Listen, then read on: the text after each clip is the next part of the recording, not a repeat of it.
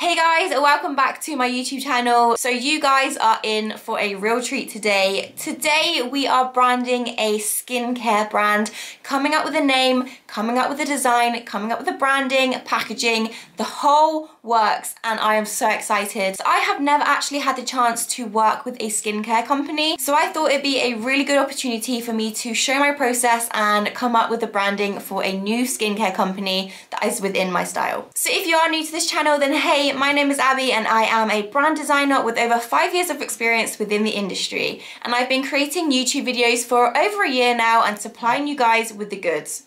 So if you are ready, sit back, relax, and get ready to see my process of me creating a skincare brand from scratch.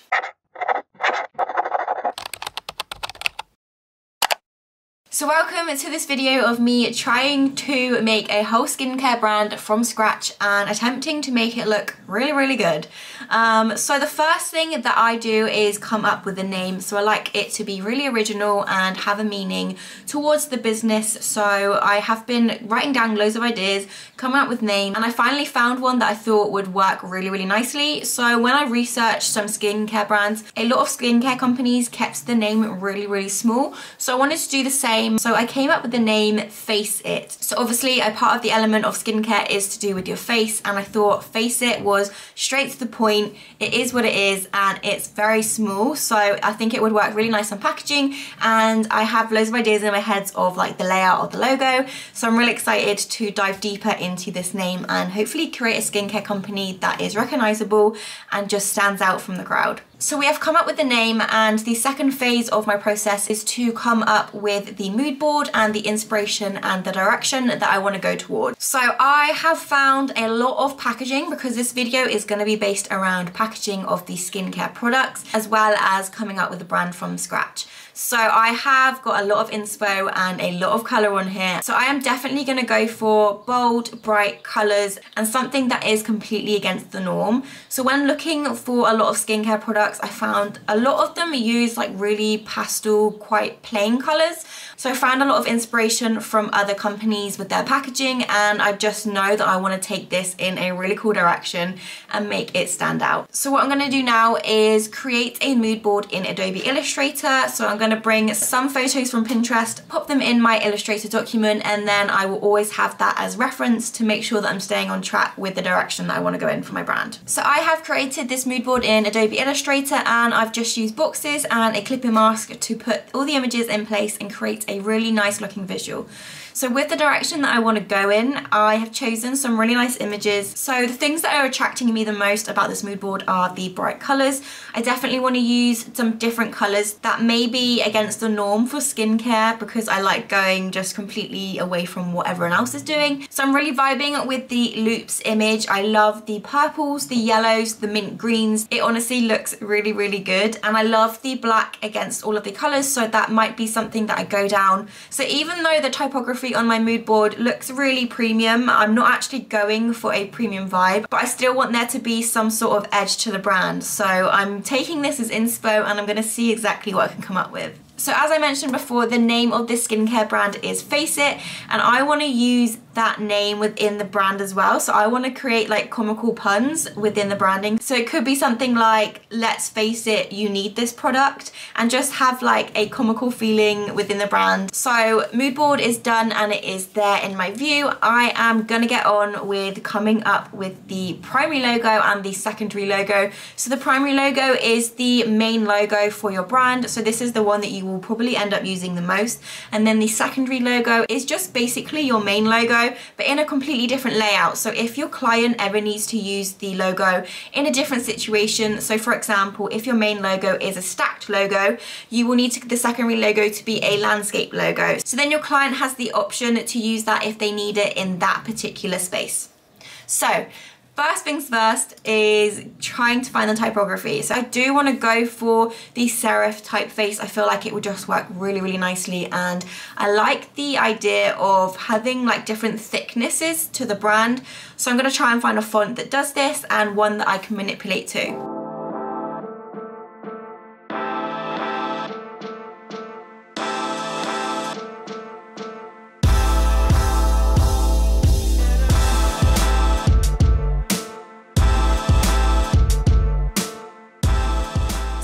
have chosen 8 different fonts. Is it 8? 1, 2, 3, no, 10. I can't even count. 10 different fonts, and they are all quite similar, but if you actually look at each one individually, you will notice that there are a lot of differences.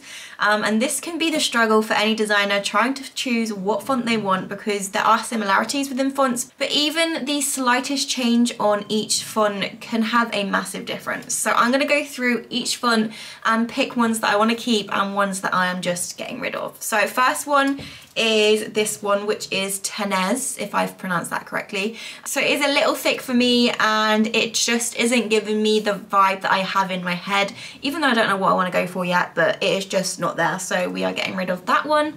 Next one, I kind of like this. It's still a little thicker than I wanted, but that can still be manipulated. So I'm going to keep that for now. The next one, I love the curvature within this. It really does just stand out, so I'm going to keep that in for the moment. Next one, I'm going to just end up keeping them all. I always do this. So I really like this one, and I love the ends on each letters, how it gets thicker. That is what I want within a font. I don't want it all to just be sort of the same size. So I'm really liking that one, so I'm keeping it. Next one is this, and I don't know what drew me to it, but I do like how elongated it is, but I'm just going to get rid of it because it's not what I have in my head. So that one is gone. Top one is, this is really nice. I like how, even though it has harsh edges, it has a really nice soft feel to it, but I have other ones that I'm more attracted to at the moment, so I'm gonna just get rid of it. This one, oh my god, I am obsessed with this A. This font is called Bagarish, if I've even pronounced that correctly, and that A is just so delicious, and yeah, I'm really liking this whole font, so I'm going to keep this one in. It's very different, and I do want something like quirky to my brand, so I'm keeping it. Next one, I am obsessed with this A as well. There must be something about A's. A's are just an elite letter, so I'm vibing with this A. It has a really nice flowy feeling, which does remind me of like a skincare brand, so keeping that one. Next is this one. It is too thick for my liking, so it is going. And then this bottom one, I was attracted to the A again. I love how this top bit just ends up slightly going over and creating a really nice look. I think it may be a little too fancy for what I'm going for, so I'm eliminating it. It is gone. Okay. So now I have 5 left. Now let's break these down even more. So this one I am getting rid of. This one, getting rid of.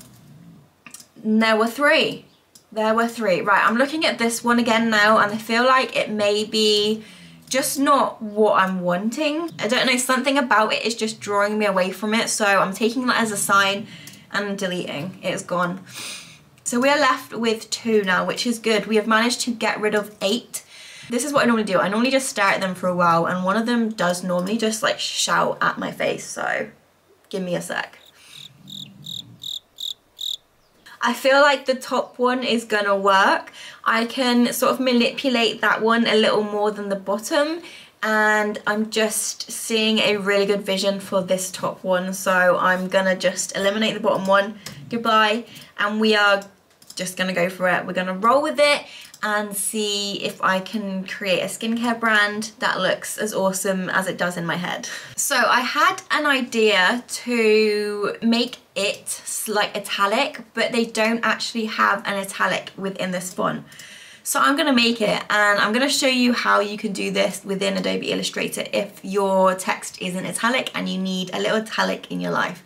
So what I'm going to do is duplicate this font, so then I always have it so I know what the font is, because there's nothing worse than outlining your text and then forgetting the name of the font. So outline the text by pressing Command O, and then what I'm going to do is I'm just going to ungroup it and then group these 2 together. So that is grouped. Then within Adobe Illustrator, there is actually a really cool tool, which is the free transform tool. So once you click that, this little baby will come up and you get the chance to go through and pick which one you want to choose. So for me, I'm going with the free distort, which allows me to manipulate this text and sort of move it to any position that I want.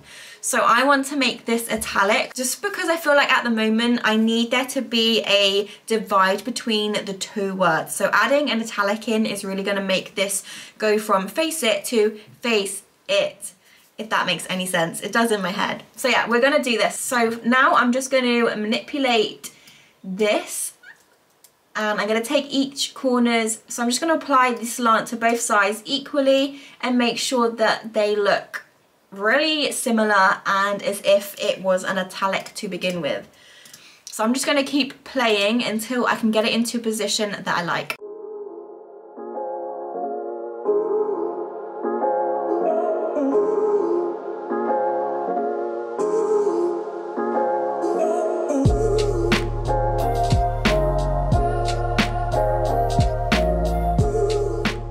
So it's actually at a stage where I just really like it like that. I'm really liking the simplicity, and I just think it works really nicely with the direction of the A pulling you one way and the italics of the it pulling you another.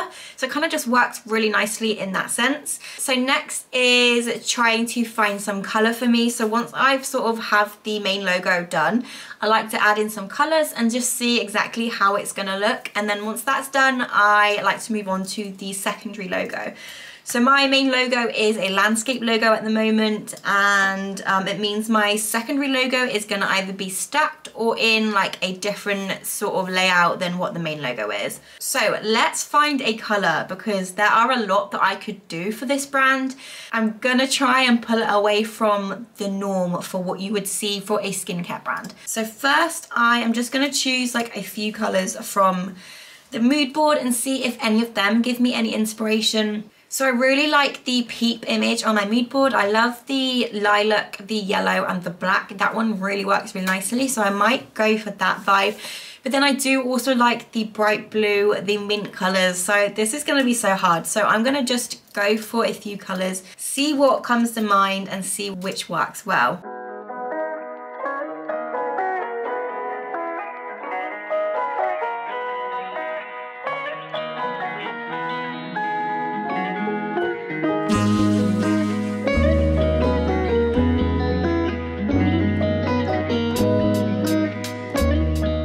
I really like the luminous yellow against the colours.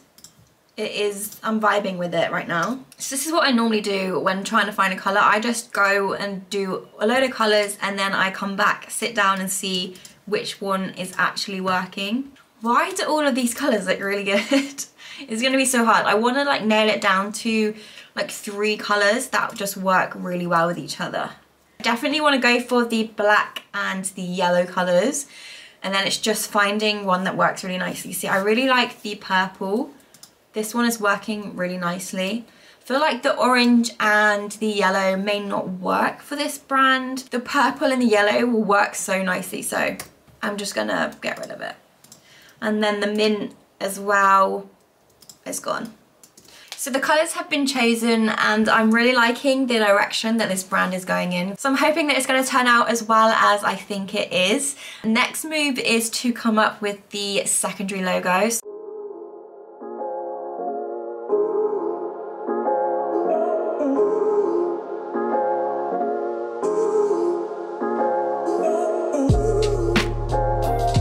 Just going with the flow on this one. So within skincare brands, you normally get really nice photography of the moisturizer being pulled out. So I thought it'd be really nice to include that within this secondary logo. I have no idea if this is going to look good or if it's going to look awful, but bear with me as I try and do this. So as I said before, I want a different sort of thickness. So I want some parts to be really thick, some parts to be really thin. So I'm going to use the width tool to do this.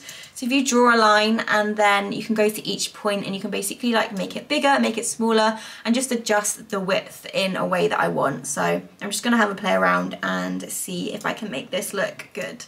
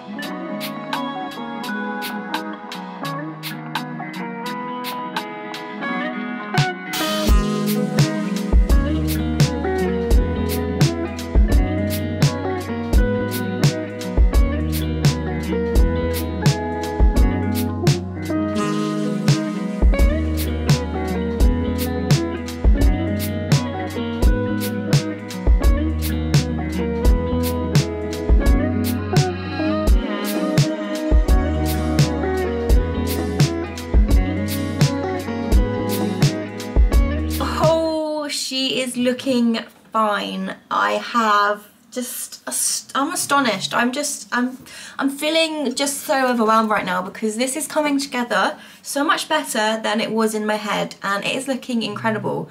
So we have done the secondary logo, and I did find it hard to create that squiggle. I wanted it to be really thick at one end, really thin at the other, just to get a really nice like flowy feeling that you would with skincare. But it works really nicely, and the layout of it just works really well. And I even did the icon logo, so just like a monogram, and then created a really nice pattern for it of the F and the I together, which may work really nicely on the packaging. I'm just so excited about this brand, and the purple, the black, and like the neon yellow just is a vibe. And I'm not sure if a skincare company have gone with these colours before, but if they haven't, they need to, because this is a brand that is definitely going to stand out against the crowd, against any skincare company out there. I'm vibing with it. Let me know if you're vibing with it as much as me. There's just something about colour that I just get so obsessed with, and when you find the perfect colour palette as a designer, nothing feels better, and to see it just works so well. So we have the basics of the brands now. We've got the colours, the typography, the logos, a little pattern. If you've watched my videos, you guys know that I love using photography within this, and for a skincare brand, I can just imagine how sick these photos are gonna look with this logo. So what I'm going to do is find some photography on Unsplash and Pexels, which are free websites that you can use for commercial use. So if you aren't using them within your projects, make sure you go and check these websites out, because they really do bring brands to life. So I'm going to find some really nice images that fit really nicely with this brand. I really like the idea from my mood board of using fruits, and I could even use like lemons within this, because isn't lemon meant to be really good for your face, or is that just a myth? I don't know, let me know.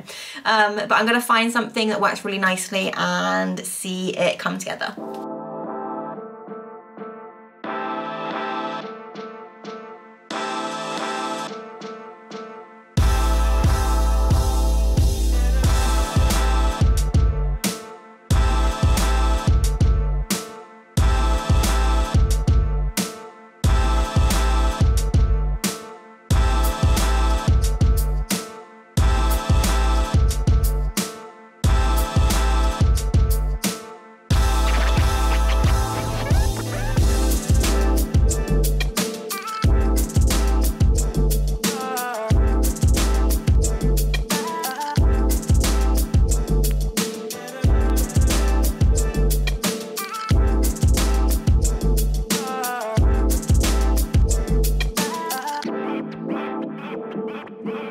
Let's face it, this brand looks sick. I needed to use that pun in there somewhere. So we are good to go and start creating some packaging, and I'm gonna mock up some skincare creams, some box packages, and some other bits that I can find and get my hands on. So I'm gonna go to Envato Elements and find some mock-ups. So I have found some mock-ups, and I'm gonna start creating some packaging. So I found like a tube box that I'm gonna package first. I've got some other tubes and cosmetic pieces that I will mock up and show you guys.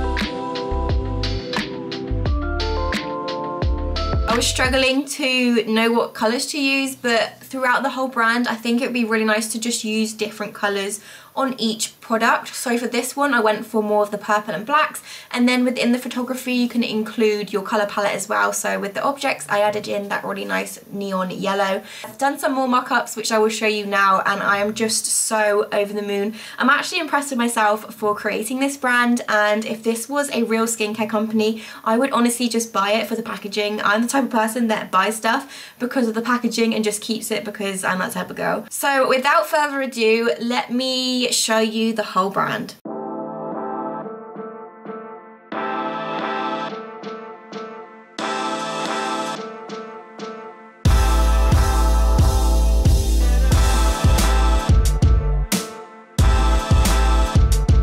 So what do we think of the branding? Please let me know in the comments your thoughts and if this is your sort of vibe or if you're just not vibing with it. I am just all about colour and I am obsessed with this colour palette. It is just everything that a skincare brand needs. Even if it does go against the norm of using pastel colours, I just feel like using something like this is so distinct and will just get you that recognition that you need for a brand. I have had so much fun creating this brand, and I love coming up with projects that I haven't designed before because it really does just step me out my comfort zone, which is what I try and do every single day when designing new things. So if you aren't trying to jump out of your comfort zone when designing, please start trying it because that is the way that you will learn. If you enjoyed this video, make sure to give it a big thumbs up and subscribe to my channel if you want to see some more content just like this.